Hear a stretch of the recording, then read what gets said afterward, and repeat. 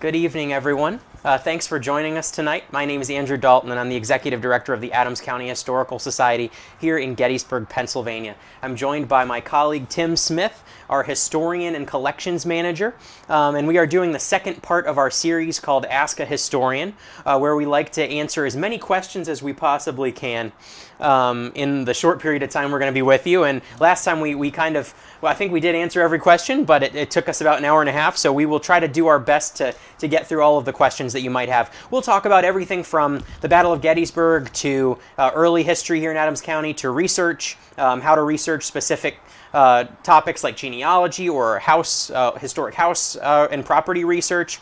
Let me make sure my sound is down.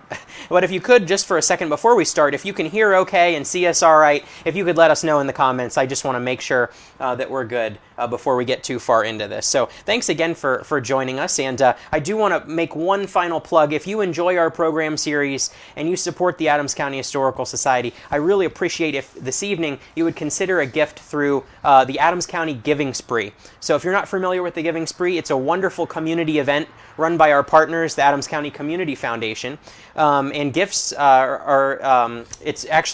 are made to over 80 nonprofits locally, and then there's something called a stretch pool. So there's a fund that is set up that will distribute out to all of the participating nonprofits based on how much is raised at the event. So we can access matching funds through this wonderful event. I posted the link in the top of the description for this video tonight that you can, after this is over, if you are willing to do so, we'd appreciate you chipping in to help us. There's more information as well on that link about this event. But instead of having the regular donate button tonight, we'd really appreciate if you'd consider a gift through the Giving Spree to help us stretch those dollars even more. And I'll also be posting that link in the comments throughout the video tonight. So we again are happy to be with you tonight.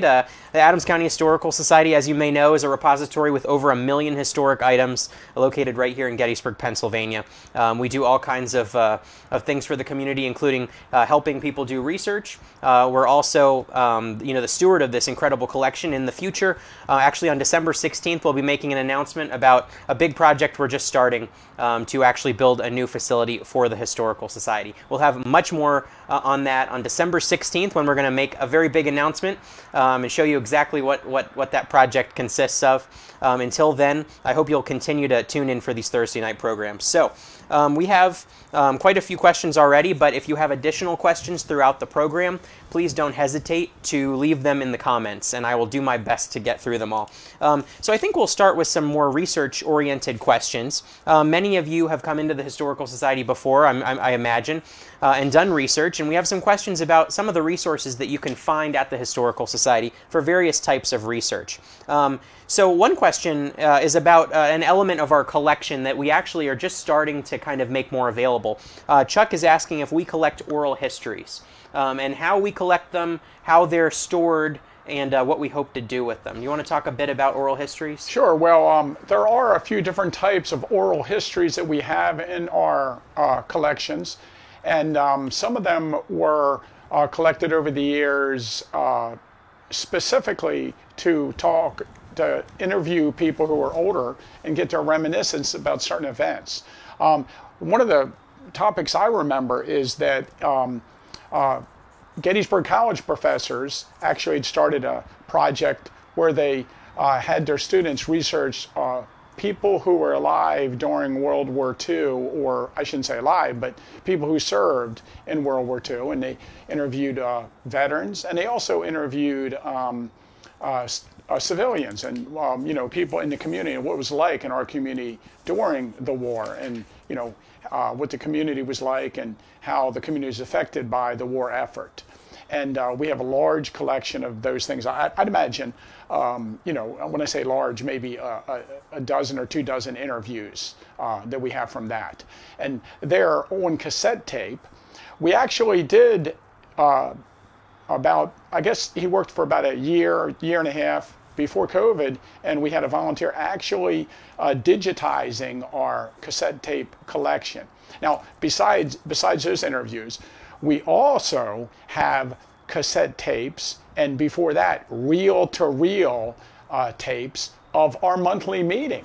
And it is amazing that in the 60s and in the 70s and the 80s, we have almost every monthly meeting topic on audio. So occasionally people have come in and asked about that collection, and we've actually got the cassette tapes out and let people listen to them. And these cassette tapes are in the process of being digitized and on our computer and our hard drive.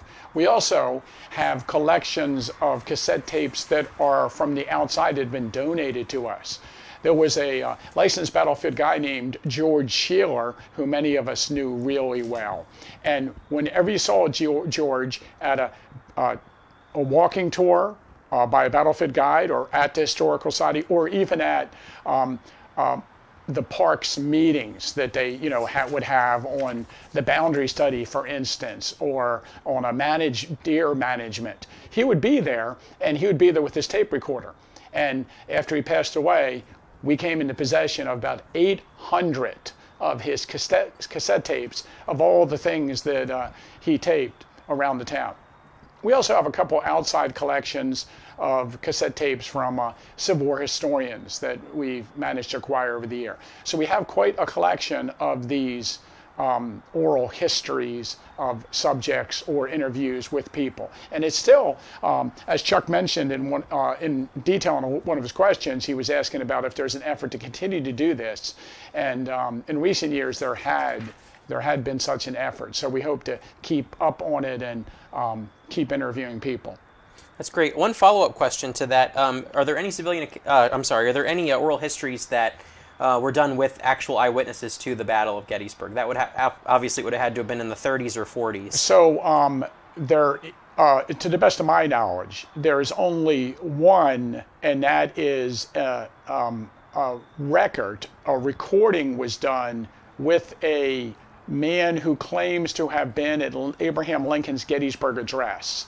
And last time I looked, it was available on, I forget if it's the Library of Congress website or the National Archives website, but you can find it and you can download it and listen to it, and I have listened to it. Right. I personally, I don't know. He doesn't say anything in an interview that you couldn't have read in a book somewhere else. So I don't know how I feel about it. But there is such an interview. Right, and I believe we have a copy of the actual, it's like a Victrola record here. A couple other questions. So I see a lot of you are asking questions, which is wonderful. Actually, another kind of follow-up that we didn't get to. Does anyone continue to do oral history projects in the classroom here? And Michael Berkner at Gettysburg College still does do oral histories with his students, and a lot of those are given to us and are kept here in our collection.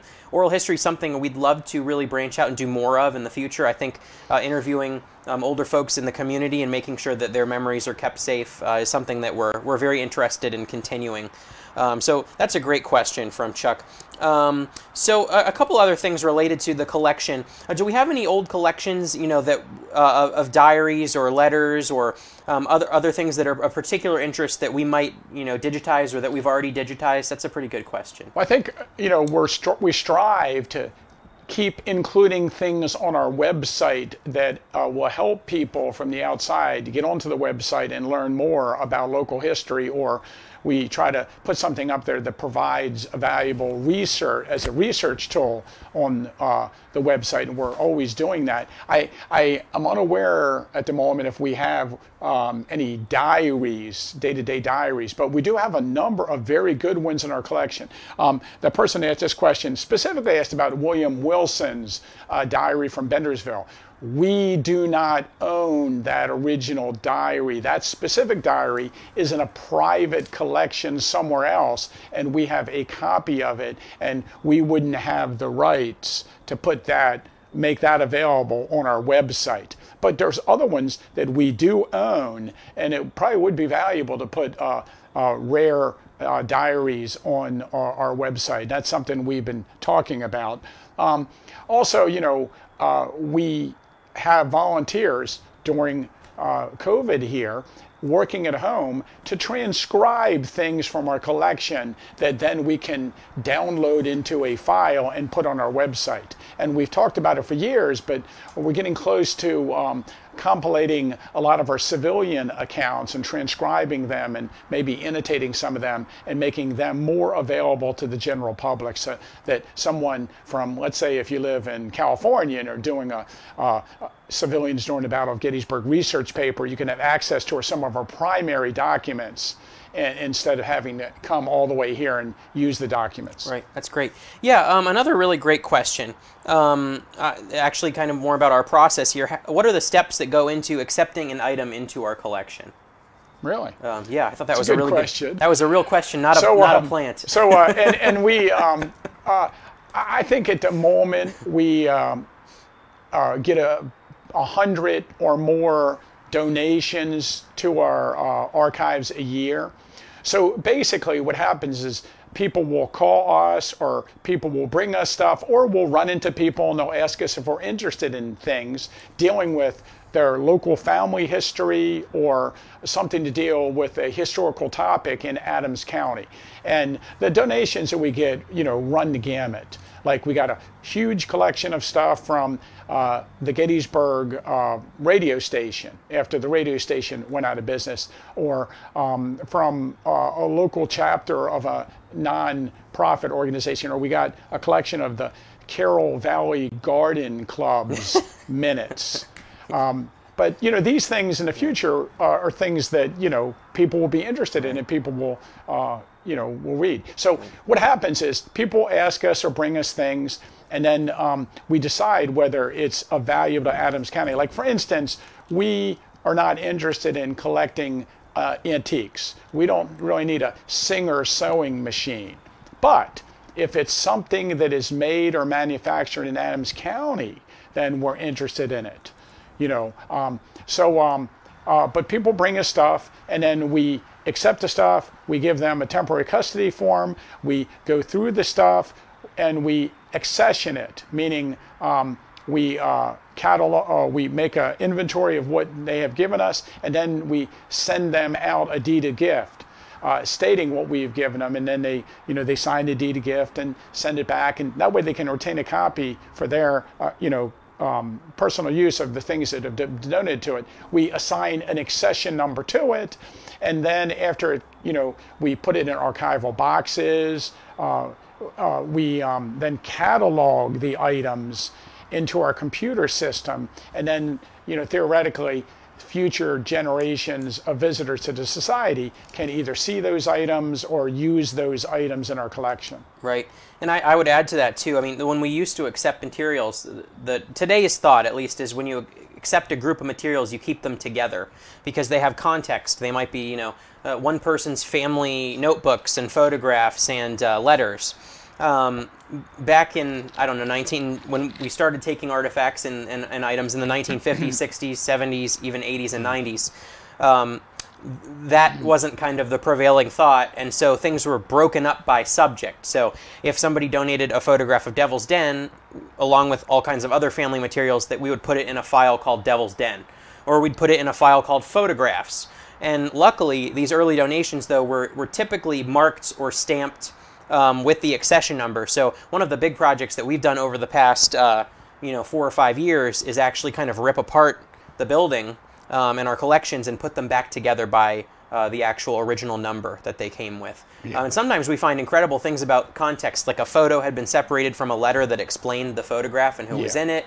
Or there's even a caption or something that had been taken apart and was separated. So bringing it all back together, we've kind of discovered a lot of things and found some really amazing items. In a few weeks, we're going to do a program about treasures of the collection, and we'll show you actually some of these really rare artifacts. And that'll be done, I think, the week before we make our big announcement. And then after that point, we'll be talking a lot more about the collection and the future of how things are going to be preserved and displayed. So, and that primarily that was done because we didn't have a computer with an index on it that you could just punch in and search for something that would tell you where it is.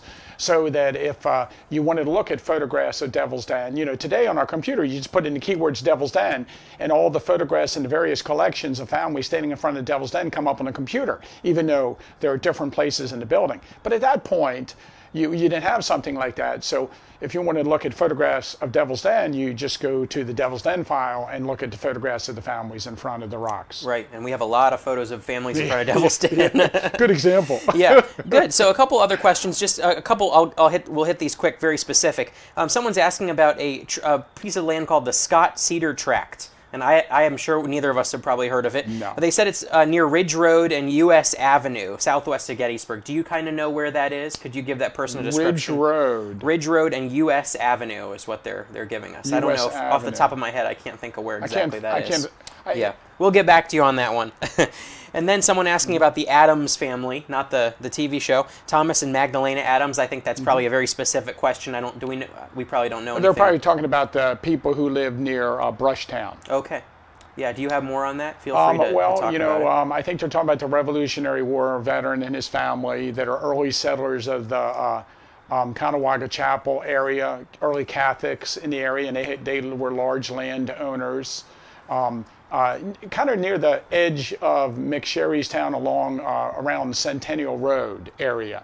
But each of these, and even the other tract we're talking about, these names of these tracts of land, when you applied for a warrant in Pennsylvania as an early settler, there was a place where you could fill in like a name for a tract of land. And a lot of people did that. Right. And so in these early land warrants, you find these names. But these names aren't like used in any context. Carol's Delight. And I don't think they put much time or effort into thinking of the name of the piece of land they wrote on the warrant, because you know they have varying. A good example is if you ride up the Harrisburg Road towards you know where Distal Finks was. I think on the right it's Castle Hill Mobile Home Park, and they got that name from the name off the original land grant.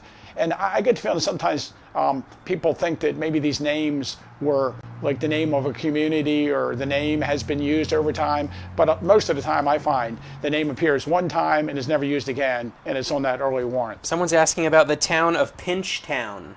Pinchtown. Yeah, I'm sure you're the only person in the world who knows the answer to this question. No, I do not know where Pinchtown is, but there's lots of places in the area that are called Pinch Gut. Oh, okay, and that usually might be it. Yeah. It's a village that is in an intersection that is oddly shaped, so that instead of a 90-degree crossroads, you know, one corner of the road pinches off a piece of land, and they build in that piece of land.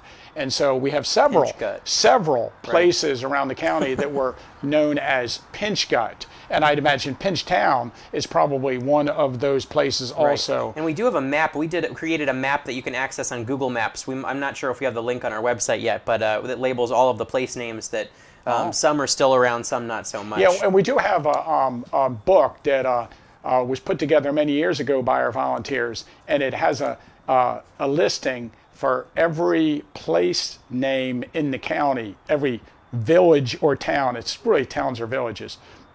Excuse me. And in the book, it gives a name, and it'll tell you the various maps that name appears on, and when we were able to first locate it as the name of a place. Right.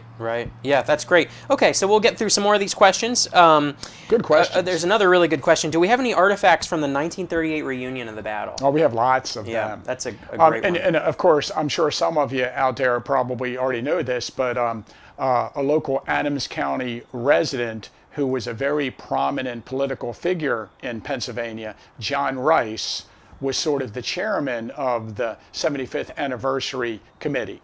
And of course, his family were part of the apple producers in northern Adams County.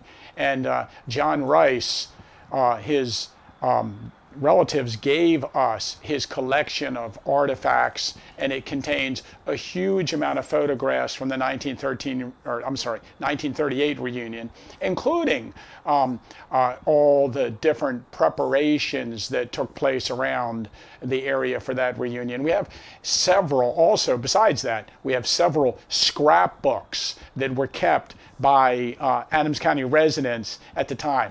One of my favorites is, of course, Sarah Black, who lived at the Sweeney House, or the Farnsworth House in the town of Gettysburg. She kept a scrapbook where she went around, took photographs of veterans, had them sign her book. And I think we might have 5 scrapbooks such as that from the 1938 reunion. And of course, we have on our wall, I guess, in the research, in the Civil War room, we have one of the large 75th anniversary signs that was hung around town at that time. I'd imagine we had some other stuff I can't think of at the moment, but there's a lot of stuff. Right. I think we have a tent. A tent peg. Tent peg. Yeah. A couple other great questions. So I think now there's some questions that we have. I will shift a little bit toward 1863 and the civilian experience and the civilians and the farms of the battlefield.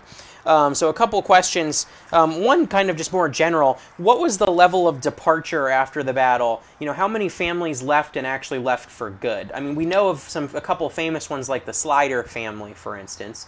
We believe in the African American community that we know of the fact that there are some families that kind of never end up coming back, move through here very quickly, and do not return. But do we know of? I don't know if we know of a lot of families that completely left because of the battle. I mean, the Slider family, they don't say in their account that they leaving because of the battle. They just happen to move west. A lot of families will move west during that period prior to and after the battle. And I don't know if they feel like they're moving to a place that's out of the danger. The one example that strikes me, of course, would be William Bliss, a guy from New York State that had moved here and just before the Civil War bought land, and then his house and his barn were burned to the ground during the battle, and then he moved back to New York where he remained for the rest of his life. And he specifically left because of the battle, and and was forced to not to. But very few. I think we'd say very few. I think most of the families that were here prior to the battle probably returned after the battle. Now, of course, you got to consider the fact that we have lots and lots and lots of renters. So if you bought property, you own property, you're more likely to stay. And if you're a renter, you might just happen to live in this area at the time of the Civil War and then move away. Sarah Broadhead, for instance, who's a very famous civilian, her and her husband moved into this area. They lived here for 6 years during their life. But of course, 4 of those years were amongst the most tumultuous years in our nation's history. Right. Yeah, so another question, I think we'll go into some specific questions about farms. We had one question about the Rose Farm. Someone asking if, it's a very specific question, but obviously, the Rose Farm was the scene of some of the heaviest and most, violent action during the battle. I think you're smiling. I don't know what the question is. That this person's suggesting that that they had read somewhere that bodies or perhaps limbs were dumped in the well, or somehow contaminated the well, which I think is certainly reasonable. And the question is, where, I guess more broadly, when these wells on the battlefield were contaminated, where did the citizens go to get their water? I don't know if we have a good answer to that. But no, I mean, you would try to get water out of your neighbor's well. The problem with it was that water contamination can be everywhere, and you have an issue with that. And a lot, I would say this, I personally hadn't looked into it, but one of our good friends and a guy who volunteers here a lot is a guy named Bobby Hoosh. And he did a presentation for the Historical Society on this very subject. And he just took the amount of people that died prior to the Battle of Gettysburg that were reported in the newspaper in Evergreen Cemetery burial permits, and then took the amount of people that died after the battle in Evergreen Cemetery burial permits and mentioned in the newspaper, examined the numbers, looked at the diseases they were dying from, and just, came up with startling evidence that yes, the water was bad after the battle, and a lot of young people and a lot of older people were affected by it, and the mortality rate of those two groups of people was much greater immediately after the battle than it was before the battle. But beyond doing that, it was an amazing piece of work he did. I don't think there's any other way to tell. Now, many farms on the battlefield, their well was contaminated. They dug a new well. We know that. Lydia Leicester specifically mentions that in an interview that she had after the battle, that her well went bad. Also, the Rose Farm, the reason we know that they used a new well was it is mentioned in an account that their well had bodies in it and they had to dig a new well. But on the Warren map of the battlefield, the well where they get their water from, their spring, you can see it on there, and then you can see a spring house in photographs that they built after the Civil War at a different location. So you can actually see that they had a water source before the battle and then after the battle in a different location. Of course, this all gets back to the famous story at South Mountain, where bodies are dumped in a well and, the farmer has to dig a new well. But do you want to mention the one at her tavern that is an interesting story? Yeah, we do have an account from an unidentified African-American woman who was a servant of a family that was living near the Hurt Tavern. After the battle, she discussed in the account that the well had been contaminated by amputated, limbs that had been thrown down into it, and that it was making the soldiers who were at her tavern very sick. And they pumped the well out and found that there was a piece of a hand, evidently, that they pulled out of the well. So yeah, this is a horrendous situation. I was reading, so I apologize if you already mentioned it, but the Herbst farm on the Gettysburg battlefield, near her tavern near Willoughby's Run, Mrs. Herbst, I think Louisa Herbst, died of dysentery following the battle. And we actually have an account of the property of the Herbst farm that talks about how it was a massive hospital. There was tons of contamination of the water supplies. So it is like Tim said. I mean, we don't know the exact number, but we know that there was a dramatic rise in deaths due to disease following the battle, and that's something we don't. I don't think there's been a lot of attention paid to that. And we talk about people. Jenny Wade's obviously famous as the only.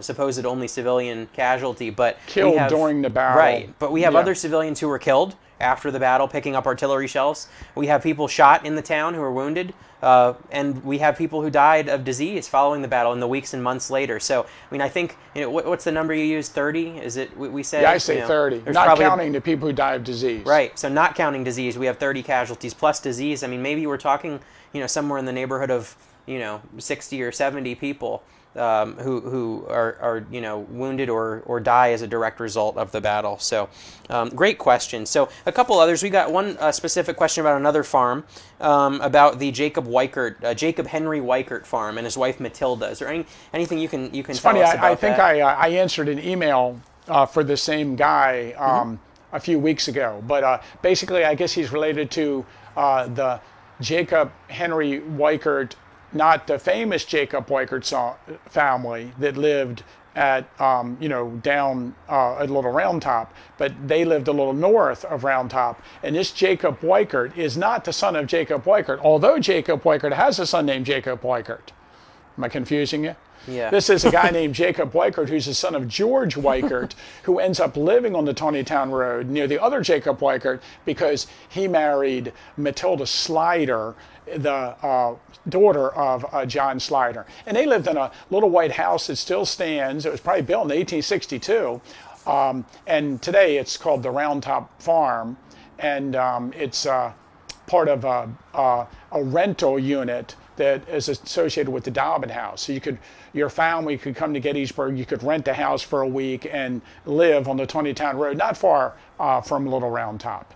And the back of the property, there's actually a lumber road that leads up onto the backside of the hill. It's very interesting. And I did find, I didn't tell this person in the email when they were asking about this family, I did find a civilian account from one of the daughters at that house saying it was used as a hospital afterwards. And her memory of the battle, I think she's like 5, remember, was riding in a wagon down the road away from the battle and watching leaves fall out of the tree into the wagon that had been shot out of the trees by bullets that were passing over her head. Wow. I thought that was really cool. But that family, the Weichert family, the daughter Matilda Slider, being his wife being a Slider, they actually moved with the Sliders, and of course with Josephine Miller, who had married one of the Sliders, to Ohio. And off the top of my head, I don't remember why I know this, maybe Mansfield, Ohio they moved to. Okay. Yeah, good. A couple other civilian-related questions. Actually, first, two comments about the well that a lot of people really enjoyed the stories that we were telling about wells and the contamination of the battlefield.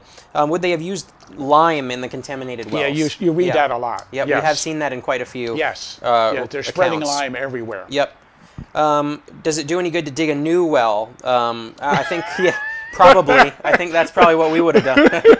That's a good question. Yeah, but we don't know. I don't think we have an account of somebody like having to dig a new well. I don't. I mean, that would have taken quite a long time. Do we know about Lydia Leister says specifically that they had to dig a new well? Yeah. Okay. Wow, that's great. Good question. And did the Confederates deliberately poison the wells when they left the field with corpses? I like that. Probably not. But I don't know if we know of anything. But there were a lot of rumors about contaminated water sources, like the spring on the Harmon farm on Willoughby's Run. Was supposedly so laxative that it caused the soldiers to have a lot of stomach problems. And they thought at the time, they didn't know about the mineral qualities, they thought it was the Confederates who had poisoned it.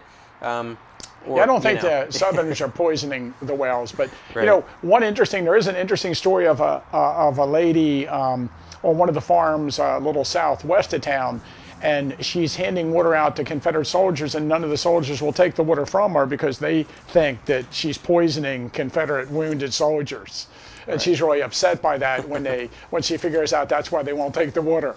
But I don't think there's any evidence of anybody poisoning anybody. Right. Another good question. So this is someone who reads a lot about Gettysburg and the terrain features on the battlefield. Cool. And he's asking if there's any map that shows kind of all of the locales on the battlefield, like Stony Hill, the slaughter pen, some sort of map that actually labels all of the terms that we hear when we read about. No, and I think there's a conflict sometimes with this. This is something that's very near and dear to my heart, naming areas of the battlefield.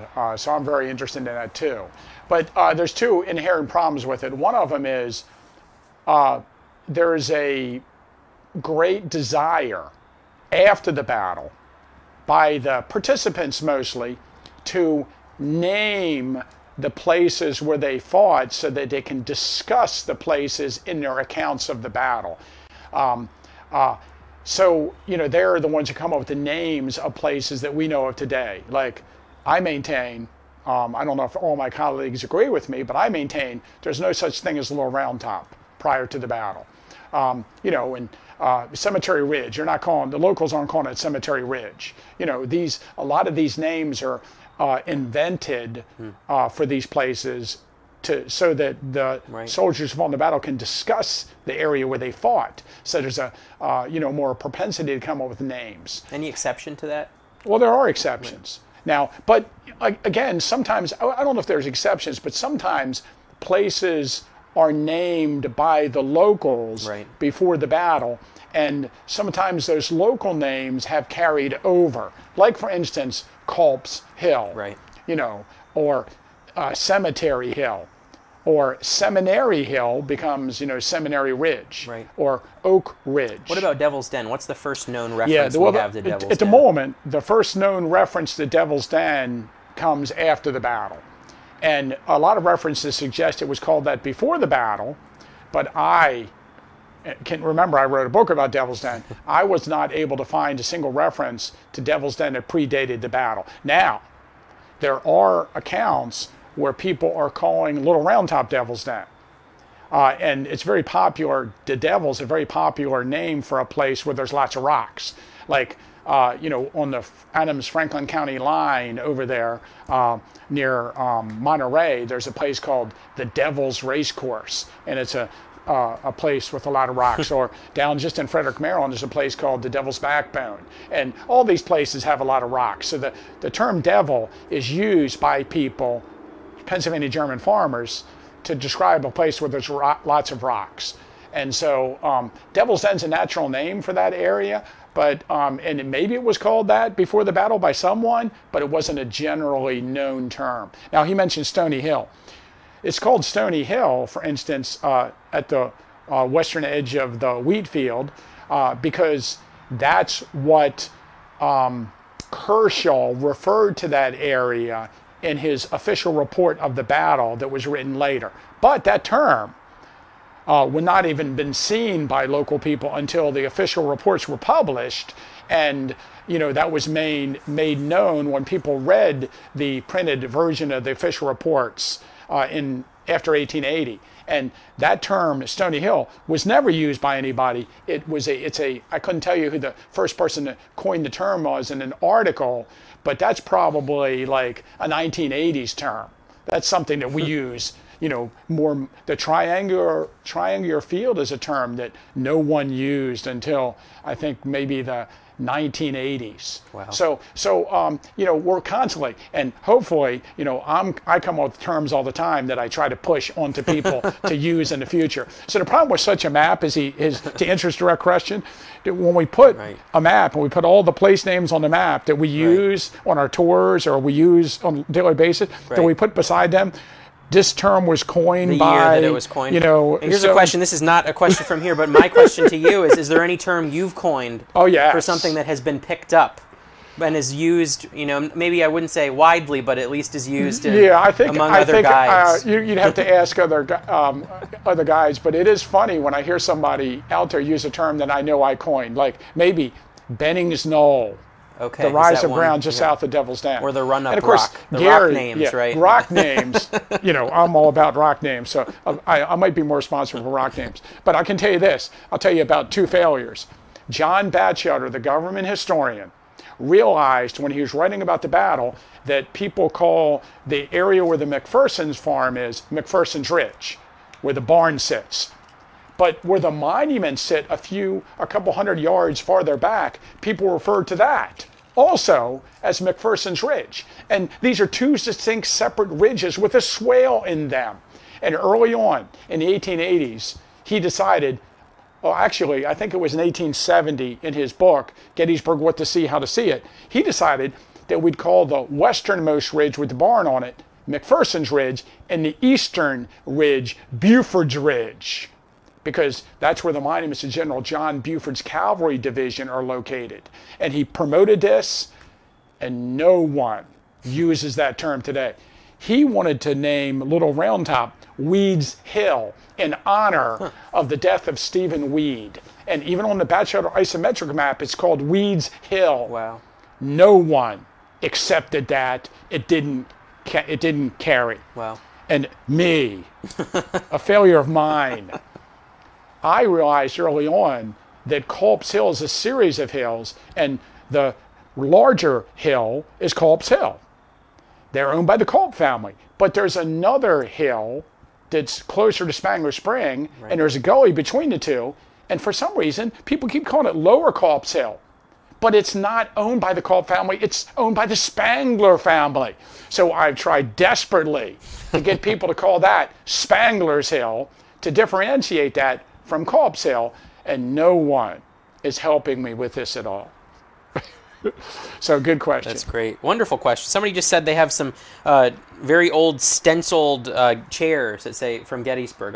Very interesting. We'd love to see photos of that if you'd like to send them to us. You can always email us photos. And, Yep. A couple other questions. There was a Reverend Schaefer who lived on Chambersburg Street during the battle, across from the Gary Owen restaurant. Charles Schaefer. Yep. And this person's asking who the Reverend Schaefer was, anything you know about his background. Wow. It's tough off the top of your head. Yeah, tough off the top of my head, but he is one of the professors that is associated with Lutheran Theological Seminary.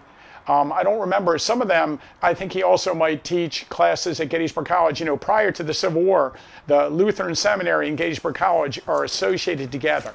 But I do know that Schaefer lived on Chambersburg Street, on the north side of Chambersburg Street, in the second block. I'm going to guess 130 Chambersburg Street. I think, if I'm not mistaken, that Lucius Fairchild, the colonel of the 2nd Wisconsin, ends up in Schaefer's house. You can check all this, because I'm just to say this off the top of my head. I think you're right, because the person said that one of their favorite Gettysburg heroes was treated there. Lucius Fairchild. Yep.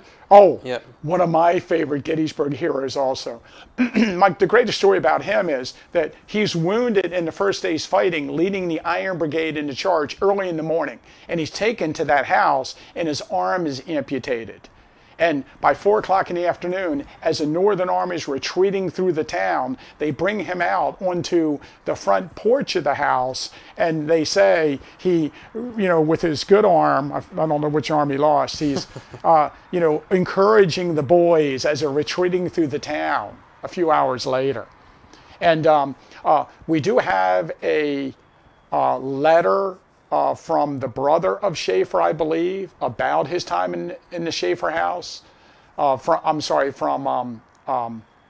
Fairchild's brother. And then I think we have a letter by a soldier that is in the next door house that also talks Isn't about there a photograph as well the of him daughter returning to the place? Yeah, in the state of Wisconsin, they have a history of Lucius Fairchild. Of course, he became the governor of Wisconsin, and in the book, and I had never seen it before until someone came to Historical Society one day with the book and said, "Hey, have you ever seen this?" And there's a photograph taken much later, like 1890, where Fairchild is standing on the side porch of the house, Schaefer's house, where he was taken to. Yeah, that's great. So a couple other questions. Someone's asking about Senator William Martin, who had a sawmill on the Shippensburg Road. Is that anything you're familiar with? Well, I'm not, That's but a tough one. Probably state senator. Yes, I would imagine. And it does sound very familiar. And I think we're talking about on the Shippensburg Road. Right. I thought we were talking about I thought it was before you get through the Narrows. Right. This is someone involved with helping to establish the railroad in Adams County. Is what the person's saying. He's probably yeah. We'd have to. I'm sure we have something in our collection on that. We'd have to look into it a little bit more. Wonderful questions. So another question, kind of along the same lines of the names of places in the battlefield. Someone's asking about the streets of Gettysburg and how they got their names. Cool. Of course, some of them you probably Middle Street is because it's the middle of town. Yeah. Baltimore Street because it leads to Baltimore. Many of the roads are named because it's the place that the road would take you to. High Street. Right, and the High Street. highest street in town. But are there any? I think it would be good. Maybe we could talk about a couple that are that are might be named after people or other things that people wouldn't think of. Do we know? I know we get asked this a lot, but Stratton Street is very interesting. We do not know. Stratton Street gets its name, and here's what I do. There are two ways to figure out when a street is named. First of all, you could actually go through the borough minutes and read the minutes of when the borough council meets, and we have the minutes either on microfilm or copies of the minutes, and you could try to look through the minutes and see when they usually open up a road, they usually give it a name. Or you could simply get on like newspapers.com, bring up Gettysburg newspapers and type in Stratton Street and see when the first time the street name appears, Liberty Street. Stratton Street appears in the 1840s, and there's no one in the town of Gettysburg named Stratton at that time. We don't know why they chose Stratton Street. There's no mention of why that street was given that name. Elwood Christ, who was a former assistant director of the Adams County Historical Society and historian, it was always his pet theory, and I guess I go along with it, that it's named after Tom Thumb.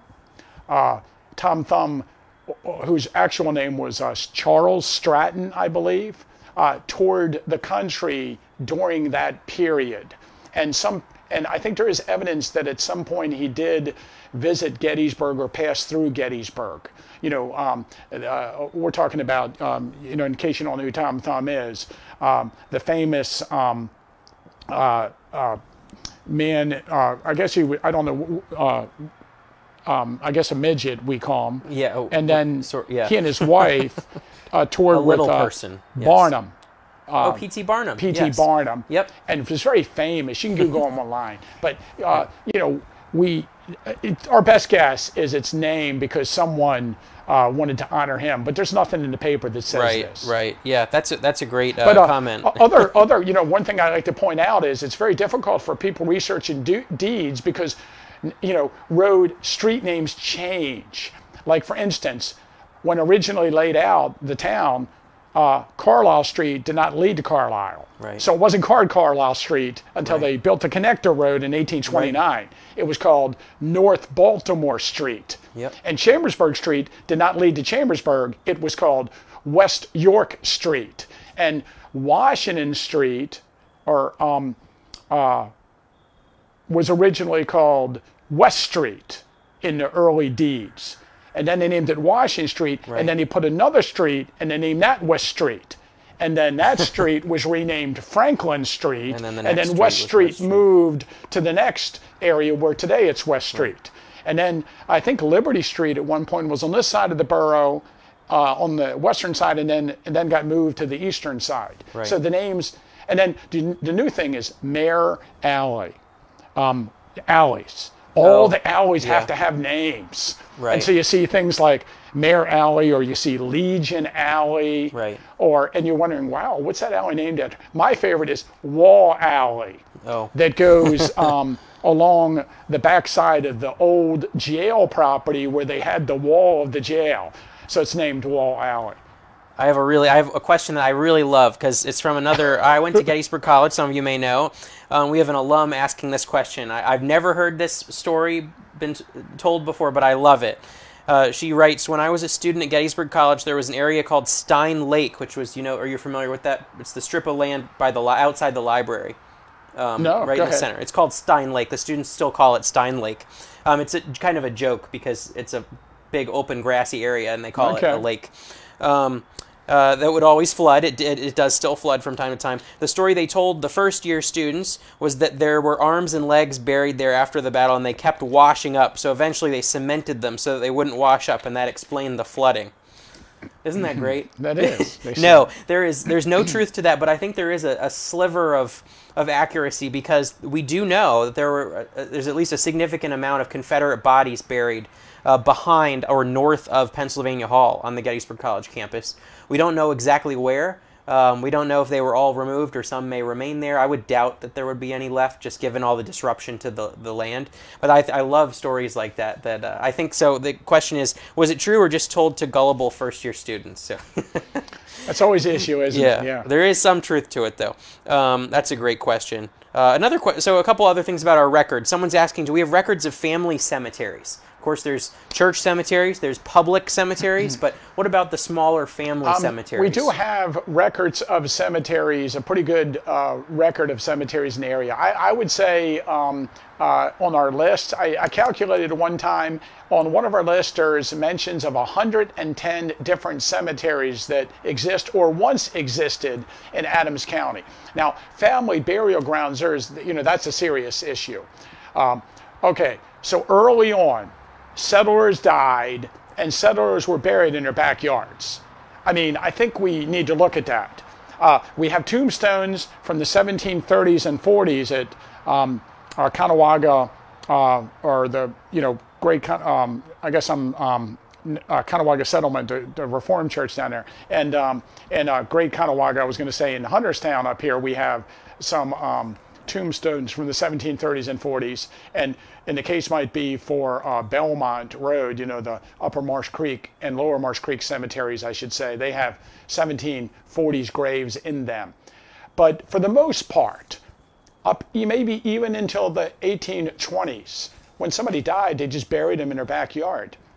And I'm sure largely they were just wooden headstones, and they've faded or, they were destroyed and they weren't replaced. But some of the families maintain small family cemeteries. And, if there's a tombstone in the county in a location, we probably have a record of it here at the Society. It's pretty good. Now, there are exceptions. I know of a couple. Like, for instance, on the 1872 map for I think it's a Butler Township, there's a cemetery shown along the Goldenville Road, not far from Table Rock Road, and there's no cemetery there today, but it's shown on this map, so there obviously was a cemetery at that time, and I have no knowledge of that cemetery. I mean, there are places probably that have been lost over the years, but if there's stones there that exist there today, we have a record of it. Right, that's great.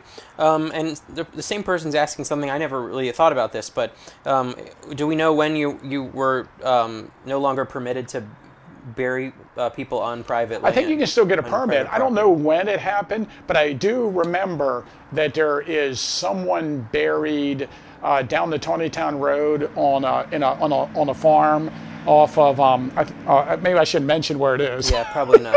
Sorry. But there is a person buried recently. I'm going to say recently. It's probably in the 1990s, and on their own property. And and when we say this, on their own property, anybody can be cremated, and their ashes can be thrown around without a permit. Like a we see that at the national park all the time, where people just throw ashes everywhere. But on this farm, not far south of Gettysburg, on the Tawnytown Road, there's actually a little mausoleum in someone's backyard. And you got to get a permit for that. I think you can still do it. That's a good question. But you got to get a permit. And the same person asking if these cemeteries are protected, I think it really depends. I would say no. I think it depends on who owns the property now and if they're, there's... I would say it's really difficult. That's a really good question. I would say even church cemeteries or public cemeteries are not protected the way they should be. We have several abandoned cemeteries in the county. Oh, yes. It's definitely a problem. So a great question. Someone bringing up along those lines, there used to be a headstone located at the Motel at Lease headquarters. Cool. We do know. I think we even know who this person buried there is. Beulah Basehor. Oh, good. Believe, you know what? I was coming up with it. Beulah. Yeah. And the headstone. I think the American Battlefield Trust still owns the stone. We don't believe that this girl was actually buried there. In fact, they did. I believe they did ground penetrating radar. What happened there was, there was a stone behind Larson's Quality Inn. And the stone was behind the hotel, and it was up against the wall of the hotel. And when the American Battlefield Trust started to renovate or recreate that property to its civil appearance, people, said, hey, there's a stone there. Don't you know about that?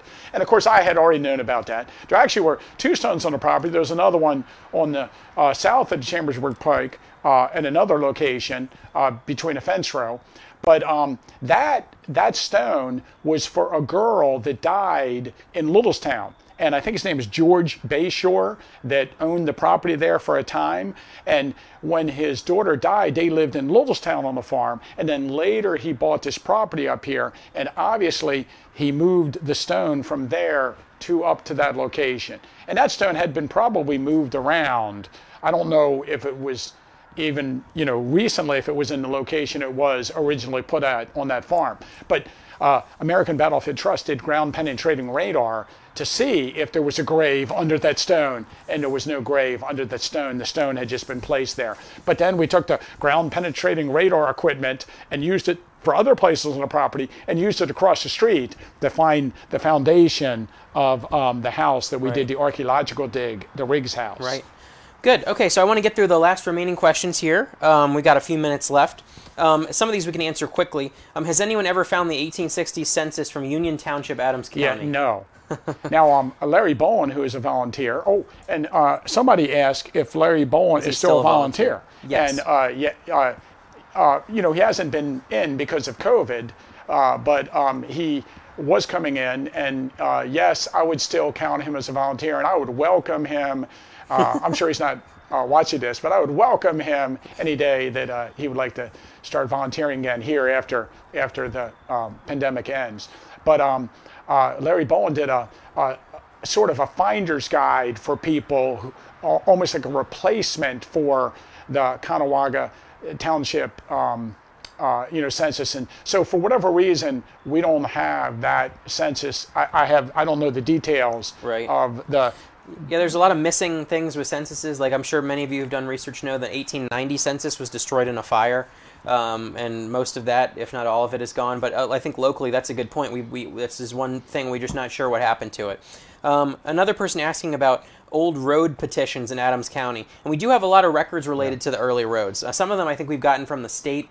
Some are from York County because they're earlier, but we do have some surveys and road dockets where they actually list all of the properties that a new road would cross, all of the streams, all of the intersecting roads, and it would label houses in some cases as well. We could probably do a whole program on that. Yeah, early roads are fascinating. Is there anything published, or is it just these? Well, these Dr. records? Gladfelter. Dr. Charles Gladfelter, the former director, he did compile a book And it's just his handwritten notes on abstracts of road petitions that he looked at over the years. And we do have it on our research shelf. It's not one of the things we've digitized because it's not, we'd have to make a photocopy of each page.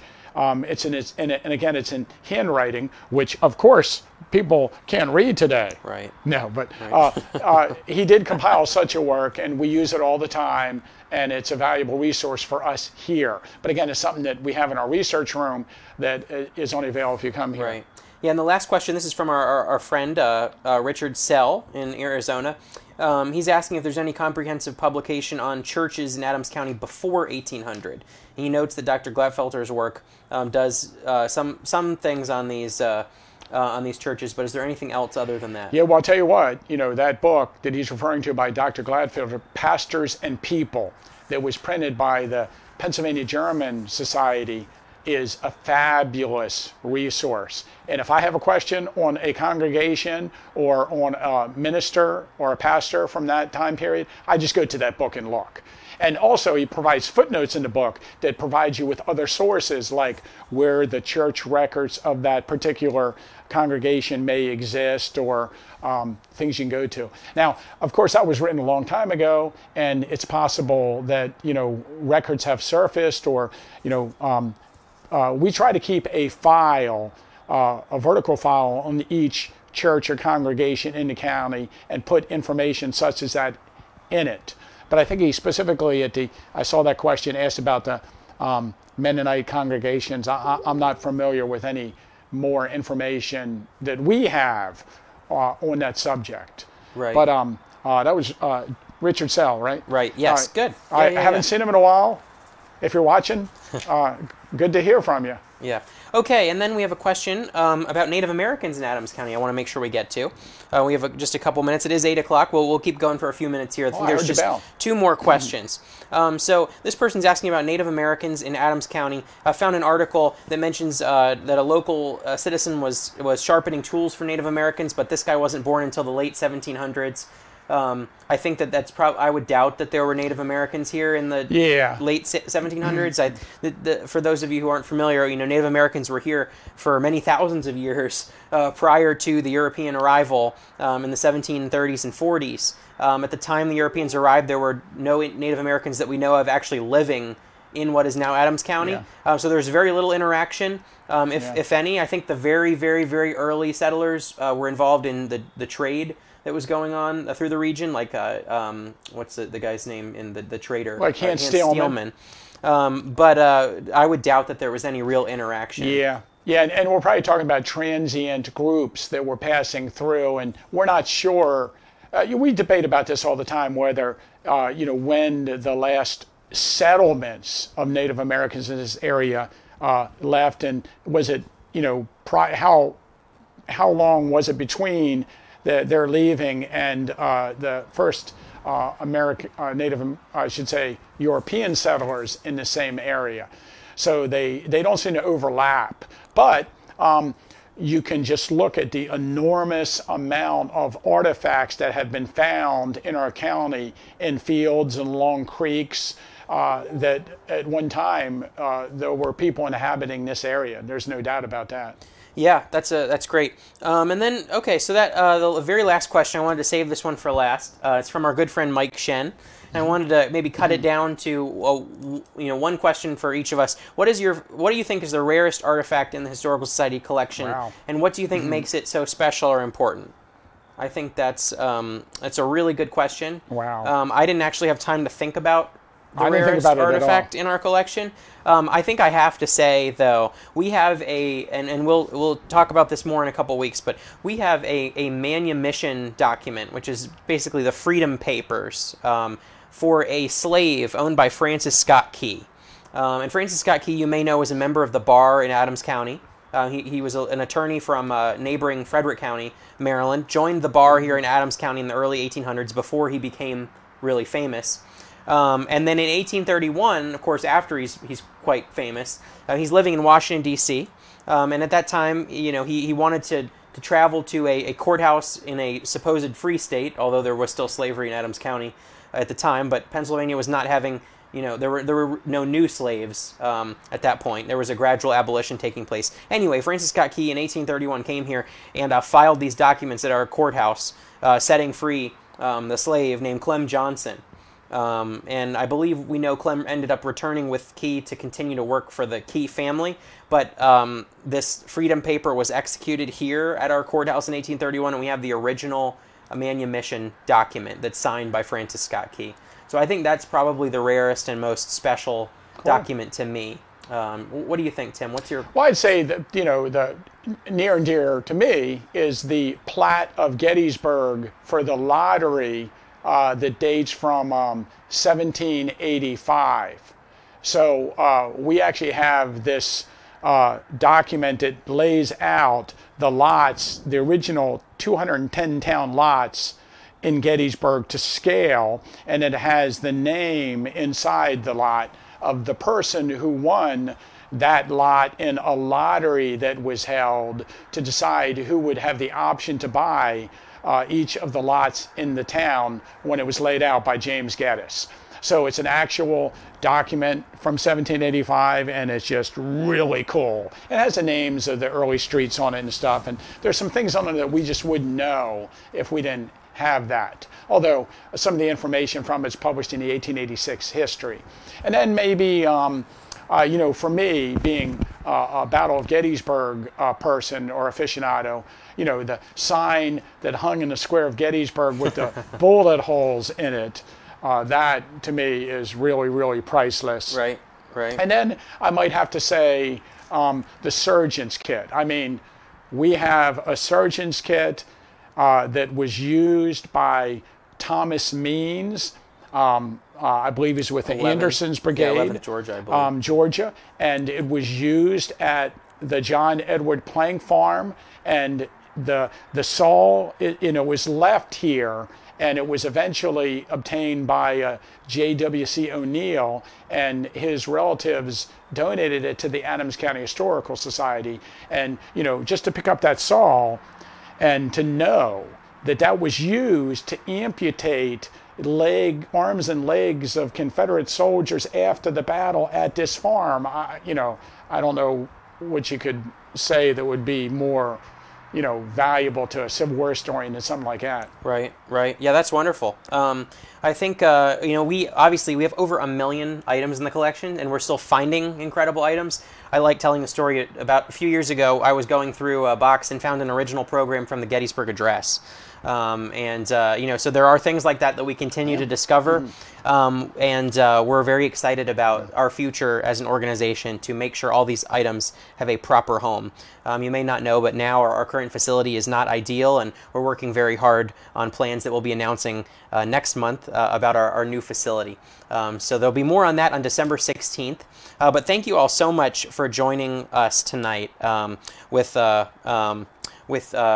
this program. And just before you go, I hope you'll consider the link to the Adams County Community Foundation Giving Spree. I posted it at the top of the video here, and it's also in the comment section. If you're able to help and support us, we receive matching funds. That's only good through midnight tonight. So I hope you'll take a few minutes and make a small donation, whatever you can do. It helps us so much, and it's going to help us really cross the finish line here before we make our big announcement next month. But it was a pleasure being with you again tonight. We're going to be doing this every Thursday for the rest of the year, into next year. So I hope you're enjoying these programs, and we're really so thankful to have such wonderful support and following on Facebook.